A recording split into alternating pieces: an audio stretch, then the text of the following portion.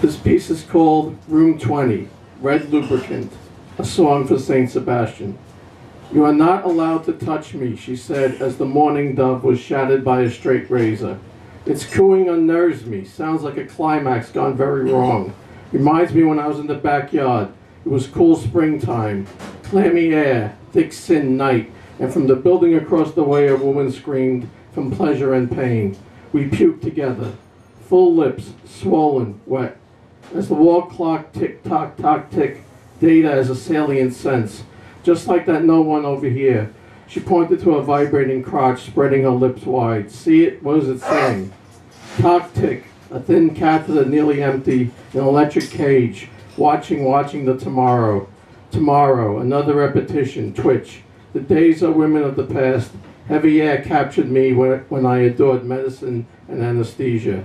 The days are panting, women feigning desires behind grimy glass. The curtain as an artery that pumps me full of codeine bliss. Nighttime TV doubled, sky as a nauseous tilt-the-world fed juice. Necessary fatigue from watching the devils, a parasite and some medication. Slimy, rising slimy, I lie underneath. Most commonly used at the base of the neck.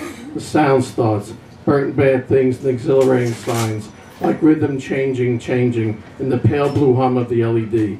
Suffocating shadows stopped her breathing as she clutched the shadows closely, legs immobile, head slowly splitting, resulting from activation of neuroreceptors, stepped organs dedicated to each sense, led her inside, aimed it towards her, some open pictures of intricately tied slaves, feeling the impairment of the ability to feel auditory.